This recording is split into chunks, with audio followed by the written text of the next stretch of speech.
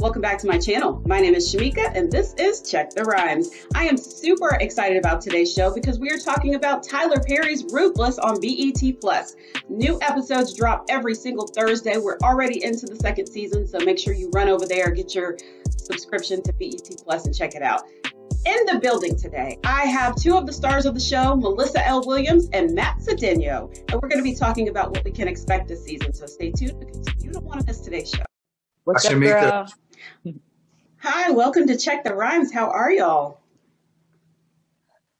Great. Thank you so much for asking. How are you?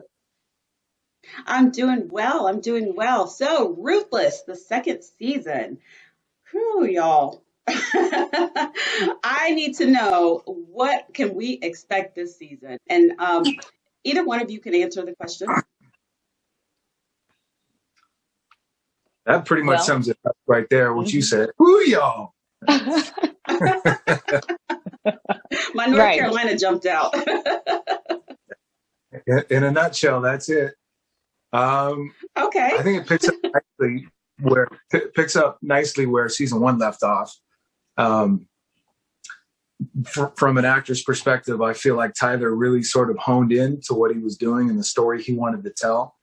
He increased the complexity of the characters, so there's a lot of alliances that are made and broken, and trust and distrust that's taking place this season. I would just look for all of that to intensify, for all the characters, really. It's pretty intense.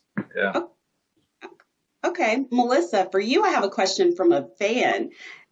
She wanted to know, how do you detox from these sex scenes? Like, how do you just kind of turn it off at the end of the day after filming? Okay. So we do have an intimacy coordinator. Her name is Ma'am.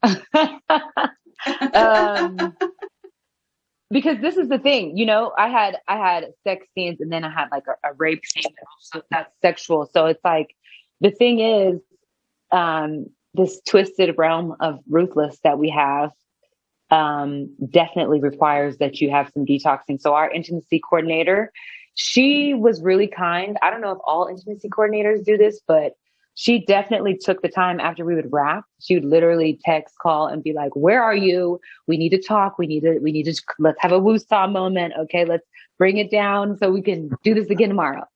So I think for me, obviously knowing that it's not real, and then detoxing or decompressing with Ma'am, that's our intimacy coordinator, is what helps.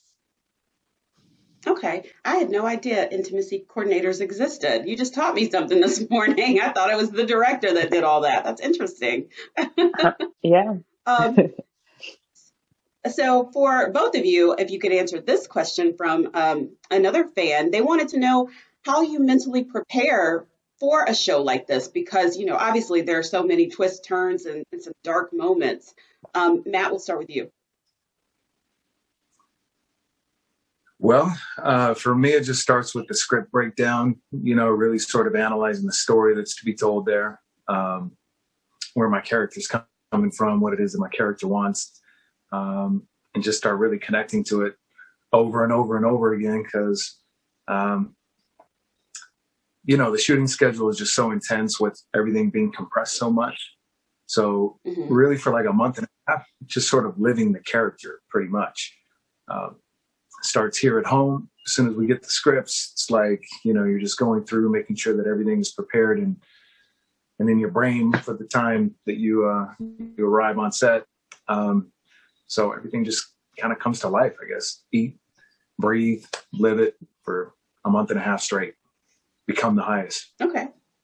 Do you make people call you the highest? No, but that's a good idea. It's automatic. Yeah. we just see him and we're like, oh my God, the highest. Oh. What about you, Melissa? How do you prepare mentally, before getting on set? Well, because it is a sensitive, subject matter, and it's real, like it's happening. I definitely because I'm pretty goofy and like, you know, like to laugh a lot.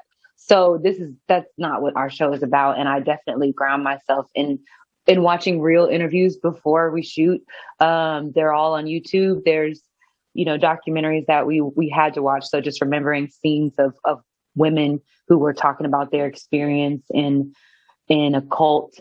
And I also listen to music. I really find that gospel music puts me in like a state of humility. I don't know. And so that kind of just makes me more grounded.